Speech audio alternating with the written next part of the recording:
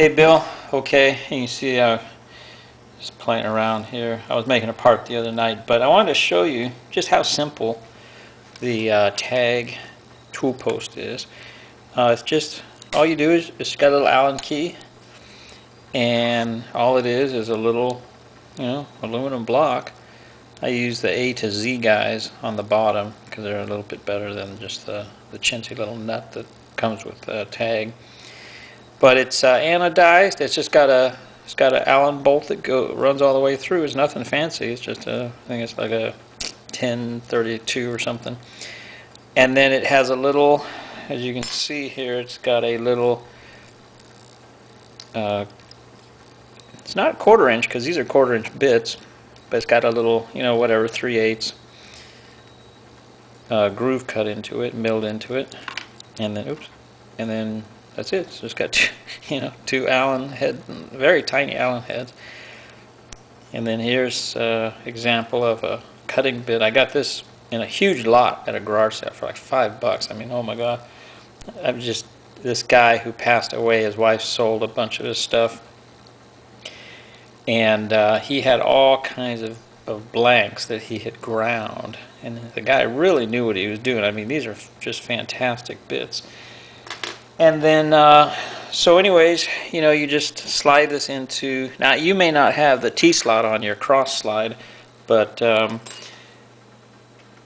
not sure. I'll look at your video here in a minute. But so, and then here's one of the little carbide indexable ones that I got off eBay for, I think you get 4 or 5 for $20 or something.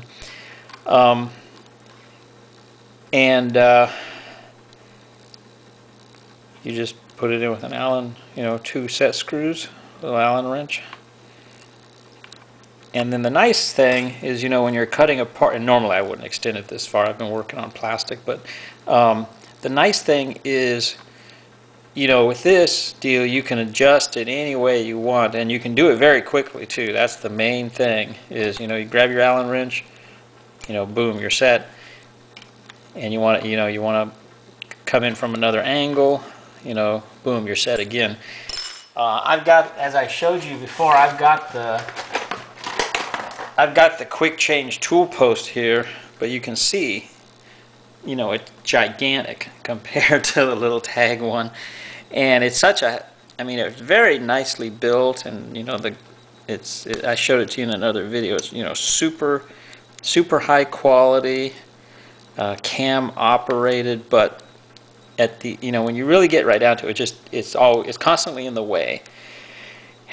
What a lot of people do is they take this screw in here and they make a little handle.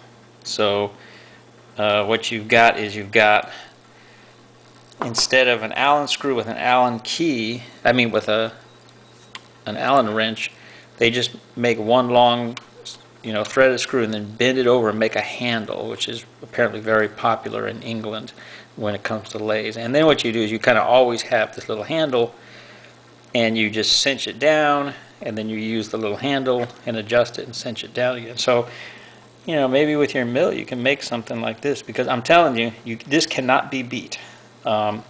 Just having a post with a groove, it cannot be beat. For when you really get in and start making stuff, this is the way to go. It may not look as cool as the quick change, but I'll tell you what, it's so fast and it's so easy and it takes up so little space on the lathe that it's very functional. So might be something to consider there. Okay, if you got any questions, let me know.